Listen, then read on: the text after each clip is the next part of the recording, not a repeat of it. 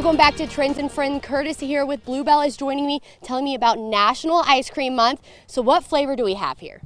We have milk and cookies. This is a returning flavor that we first brought out in 2015, and it did really well, so we decided to bring it back out and to celebrate National Ice Cream Month. So for people that haven't had it, tell us a little bit about what it tastes like. Well, the flavor is milk and cookies, so it's a delicious vanilla ice cream with chocolate chip cookie pieces in it. So it's kind of like a nostalgia thing. That's kind of what people are, think and know of when you think of ice cream. Correct. Yeah, the recipe is the same from 2015. We just changed the carton up. On one side, you have the name Milk and Cookies with the cookies that are replacing the O's in cookies, and on the opposite side, you have an actual emojis of a cup of milk and 2 cookies.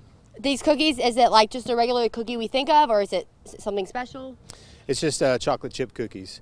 So we also have a recipe for this that kids or moms or dads or whoever can experiment at home. It's hot, it's summertime, so mom can make cookies and just get like a 13 by 9 pan and put cookies in the bottom, a layer of this milk and cookie ice cream, another layer of cookies, and then another layer of this ice cream with Cool Whip, chocolate syrup, and maybe some chocolate sprinkles.